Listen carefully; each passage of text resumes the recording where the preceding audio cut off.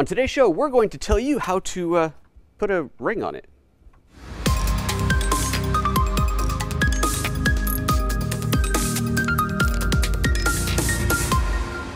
Good afternoon and welcome to PhotoJoseph's Photo Moment, the first live 3 times a week show here at youtube.com/PhotoJoseph, usually Monday, Wednesday, Friday, 9:30 a.m. Pacific, but every once in a while we do an afternoon show, which is what this is, at 3 p.m. Pacific, just to try to give some folks on the other side of the little marble floating through the sky that we call home a chance to tune in live. So welcome. If any of you are here from the other side of the rock, welcome. Glad to see you here. It's always lovely to have you. And if you are watching live, remember that you can participate in the chats, in the comments. It means I get to bring your comments up on screen. We can have a little discussion at the end of the show today. Since this is live, we will do a Q&A. You can ask anything you want. It doesn't have to be about this. Obviously, it's lovely if it is. It doesn't have to be. We can talk about whatever you want. We can be here until you're done. With that in mind, let's get on with the show. So this is one of those shows where I get emails a lot from sellers on Amazon, and I know a lot of YouTubers do. And it's funny, I'm in this like small area of YouTuber where I'm big enough where companies start reaching out to me going, here, do you want our product to test, review, do a show on, whatever. And just a little bit bigger, it's going to get to the point where it's like, yes, it's too much. This is too much. Get away. I don't have time for this. I don't have enough. I have a pile of stuff like this to do videos on. Not all of which will get reviews. Just the ones that I think are actually interesting enough. But this is going to last forever, which is a good thing and a bad thing. But you know, it is what it is. So today's weird product is a ring light. It comes in a lovely, big, huge box like this. And the idea behind this ring light is that it is for doing this type of thing, live productions, any video, obviously, really, but ideally live productions. You've got a really nice sized ring light. Don't worry, the orange thing comes off. We'll get there. Really nice big sized ring light. You can put your camera in here. It even comes with a little mount for your smartphone, and it even comes in this lovely purple velvet bag. It's so like lush. I don't know why, of all the things. Anyway, it comes with this little mount for holding your smartphone. So you got a little stretchy, squeaky, mousy thing there. You can stick your smartphone in that. It's really snug. This thing, by the way, let's get a little close-up shot here. So there's the stretchy, squeaky guy.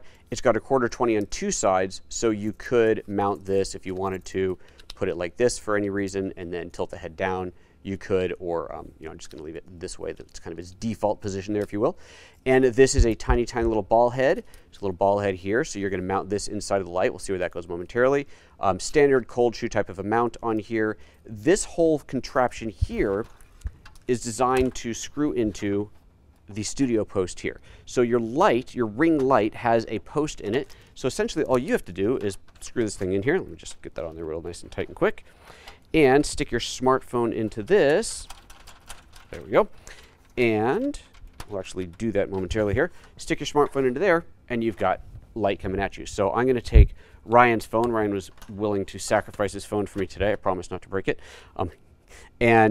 Because mine, for some reason, my iPhone 10, when you rotate it sideways, the HDMI out doesn't rotate when it's in the camera mode. But his iPhone 6 does, so kind of curious. So when we get to the part where we're actually looking through the foam, if you're going, ooh, the camera quality is not that great, remember, it is an iPhone 6. This does go back a ways, so the quality of the camera itself would be better if we had a better phone, but the newest one isn't rotating for the HDMI out. I don't know why, but there you go. Anyway, so that mounts in there like so, and that's really pretty much all there is to it. We'll tighten this down. Now, this part here, fortunately, comes off. I have no... Honestly, why would you want a full CTO orange cover? I mean, you'd have to be in some pretty gnarly light for this to be the appropriate white balance. It's kind of hard to really fathom. Now, they do make one of these that has a bicolor setup in it, so you can actually do a color temperature tune on it. And the only reason I even know that is because if we look at the back of the device here, let's get this in the frame, we have right here our power and dimming knob. It's a nice solid switch on that and nice big dimming range. There's your DC input. And this knob right here, according to the manual, is for the color temperature tuner, which tells us that there is a version of this unit that has bicolor lighting in it, which I often, as I actually just said on last week's show, I said that I often recommend against going with color tunable lights. This would be one of those exceptions, actually. I think the color tunable version of this would be quite good, allow you to just balance that in a little bit. One of the reasons I say that, I'll give you two reasons for that. One is you never know what kind of environment you're going to be in. If you're using something like this, it's probably not the most controlled thing in the world. I mean, maybe you're in your kind of home environment, whatever, but if this is the only light source that you have, well, it'd be nice. You're probably balancing with some other lights in there. It'd be nice to have a little control over it.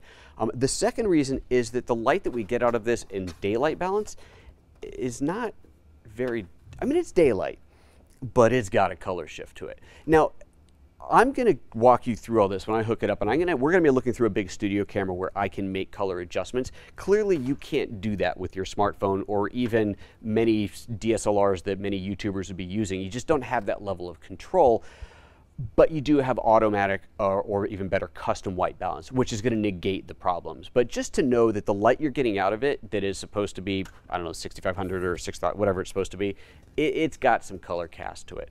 But I think it's not going to be a problem for most people. Incidentally, in the manual, I love this. Item number 2, the device is not intended as a lighting equipment. Please do not continuous work over 6 hours. Well, that's good advice for everybody. Nobody should work over 6 hours continuously, but there you go. Okay, so that's it. It's a ring light, LED light. It's got the little mount for your camera. You can, for your smartphone, you can take this off and use that post to mount anything. As you're going to see in a moment here, I'm going to put this on a light stand in front of my studio camera, so we're going to be using the studio camera for it. It also comes with a light stand, actually, which is pretty good. It's a kind of a piece of, it's not a very, let's just say that you'd probably be better off using a different light stand, especially if you're going to put an expensive camera on the thing. But, you know, in a pinch, it works. And if all you're going to hold up is this thing, then, you know, it's fine. You might want to sandbag it, though. Anyway, so that's that. To turn this thing on, we obviously have power. Let's plug some power into this thing.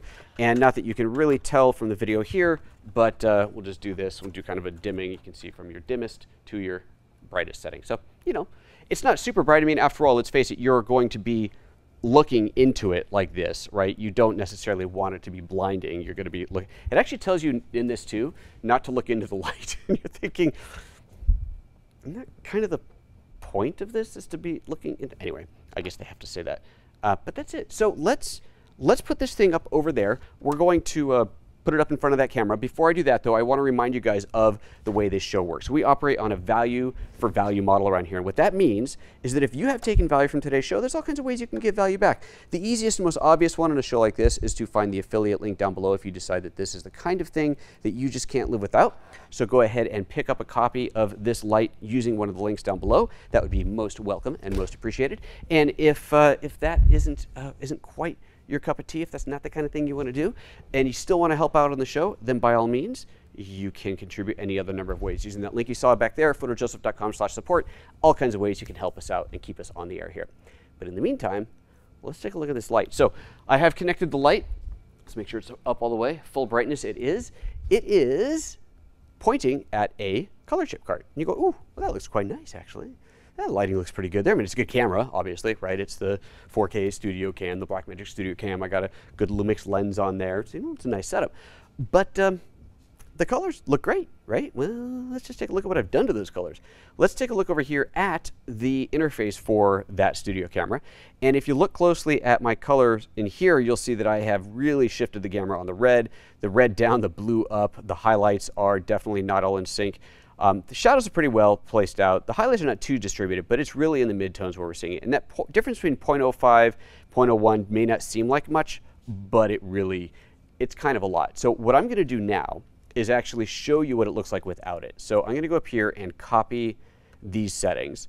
And then I'm going to hit this Reset All button. And I'm going to hit that while you're looking through there. So this is my custom settings, and there's the default. You see that bluish green shift? Did you see that? Now, it's not awful. Right? I mean, if that's just normal, you plug it in, most people aren't going to know the difference. But I want to show you, I wanted to be totally, you know, upfront that this is not going to give you the greatest quality in the world, but it works. And given the price, it works pretty well. It's, I think, 80 bucks. So not too shabby at all. Again, link down below. You know, 80 bucks for a big ring light like this, not too bad, not too bad. Okay, so let's go back to that studio light. I'm going to paste my settings back in so that I get my nice colors back. There we go. And let's take a look at it with some skin tone. So I'll just get in here, and there we go. So that is me on the camera. It's nice, right? It's a nice, obviously, all-around illuminating light. If you go too close to a background, then you're going to get that weird halo shadow that happens around ring lights, so that's something to be aware of. It works really nicely when you have your background farther away. If you get too close to the background, yeah, those shadows can get really funky and weird, so you probably want to avoid that. But in this type of environment, I think it works pretty good. So now, the next thing we're going to do is switch to looking through the iPhone. So the iPhone is already, I know you can't really see it, but the iPhone's hooked up there. So let me turn this on, because that's one of those things that you kind of have to do. Switch this into video mode, turn the camera around, and let's switch to it. So this is looking through the iPhone. Now let's tap the screen to bring the brightness down. So there you go. That's what you're going to get through an iPhone. Now, it might be too bright, right? So I'm going to reach up here and find the dimmer, bring the dimmer down a little bit, let it compensate. And you can see how much more of the background is showing up. The shine on the head is really from the overhead lights. Let's overpower those. You know, it's not awful. It's not awful. The color is not great, but then again, we're using the front-facing camera of an iPhone 6s, so it's not the latest and greatest front-facing cameras. But if you're buying this to use as a live webcam light, and you're going to use your smartphone or even a standard DSLR type camera and you're plugging it into a live system, you could do worse. And for 80 bucks, you could do a lot worse. So I'd say when it comes to cheap LED ring lights, this one's a go. It definitely isn't perfect. It's definitely not really, really high quality. But again, for the money, it's kind of hard to beat. So there you go. So if you're looking for a cheap LED ring light, I think this one's all right. Link down below if you want to pick that up. And yeah, I guess that's really all there is to it. Okay, folks, for those of you watching live, we are going to jump into the Q&A portion of the show. If you have anything that you would like to queue, I will do my best to A it. We'll see you back here in just a moment.